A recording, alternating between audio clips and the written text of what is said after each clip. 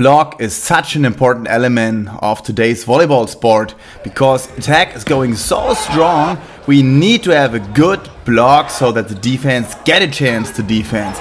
If you want to know more, take a closer look at this video. Here we go.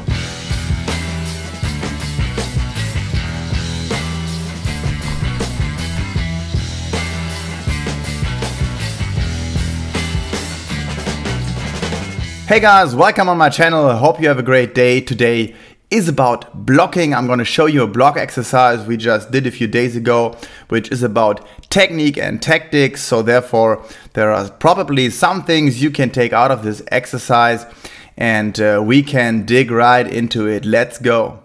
Before taking a closer look at this blocking exercise, please notice that in the back of the video, the two liberos are doing some extra exercise, serve and reception right now, because of course no libero has to block and therefore they don't need to practice the block. We want to practice very specific for each player, and this is one of the main principles of volleyball training, and therefore the liberos can do something different for their improvement and not participate in this blocks exercise. With that said, let's take a closer look at this blocking exercise.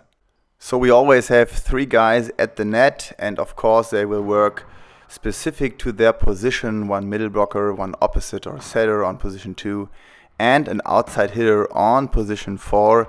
And they're gonna do 3 block actions starting from the middle. So the middle blocker will toss a medicine ball over the net while the outside players will do a single block action on position 2 and 4. And after that we have 2 more double block actions on position 2 and 4, signaled by my co-trainer standing behind the block line. You can see him in the very right part of this picture, standing in the back of the court behind the grizzly head on the floor, and he is signaling with his arms where the next block action will be done. Me standing on the other side of the net, I am taking a closer look at the block technique here. I can watch how they move, how they are doing their steps on the net. To see how they reach over, it would be better to stand like near the pole so I can see it from the side. But there is always something you can't do as a trainer. You have to find your position for correcting your players, and therefore in this part of the training I choose to stand right in front of my blocking players and to see what they are doing. So if you compare now the actions right now to the beginning of the video, it should be better a little bit. We now attack a little bit stronger and the fingers are already warm and prepared for doing some block actions.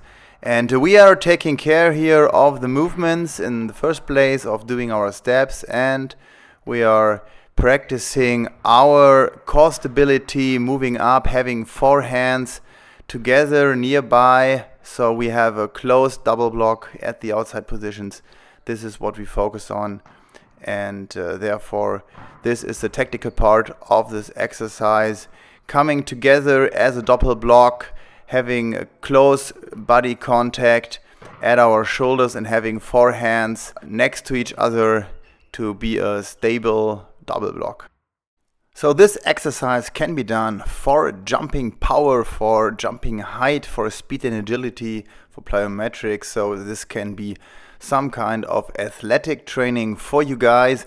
And as well, it can be done at the beginning of the main part of the training to be a little bit more on the tactical side of the practice. And of course to improve your technique of blocking. So blocking can be done for 3 reasons. First reason, of course, we want to score immediately by blocking the attack and score a direct point from this block. Second thing, of course, is we can cover some part of the court, so at least the defense has a great chance to defend the ball and we can set one more time and attack really strong to score the point. And third thing, of course, it can still be hard for us to block and defend the ball, but still we can keep the ball up in the air, so at least play some hard ball over the net so the other team has another option, but not already the point for them. So we have to practice all these 3 situations to be best prepared for the volleyball game.